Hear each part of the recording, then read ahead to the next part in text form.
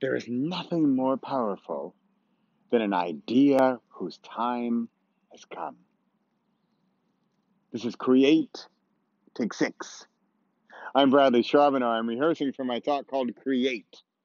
Looking for a subtitle, it could be it. There is nothing more powerful than an idea whose time has come.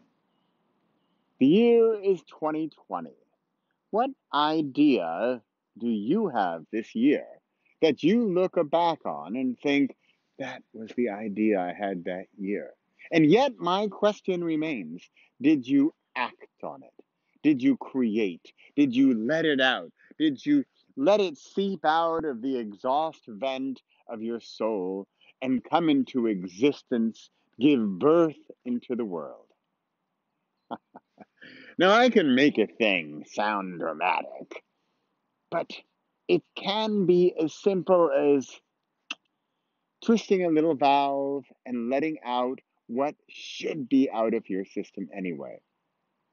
I believe that our ideas, our thoughts, our intentions, even our future selves are sometimes trapped within us, and we need to let them out.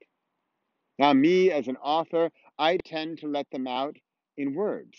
I write out my new ideas, my thoughts, my stories, my intentions, my beliefs, my futures, my past, my present. I get it out of me, I see it, I rework it, I edit it, I improve it, I co edit, I collaborate together with others to make it better.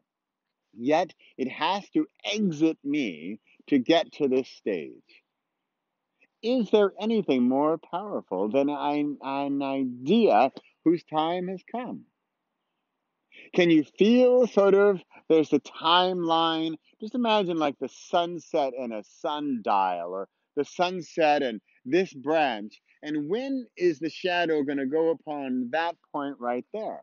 Only at a certain time of day. Now, maybe that's the time in your life when this idea comes to fruition. And you know when it happens because you feel it.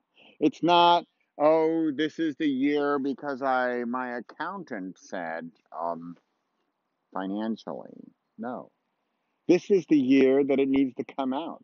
This is the year that if it does not come out, it will start festering in your system and eventually grow like a tumor and infect everything around it, which is you.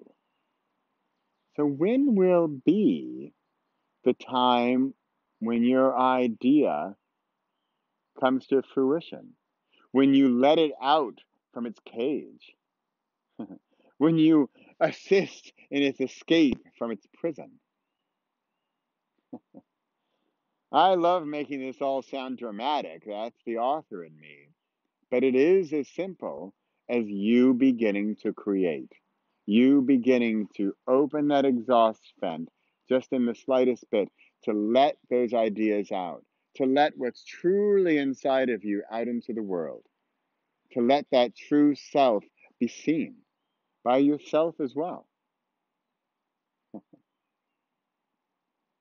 Is there anything more powerful than an idea whose time has come?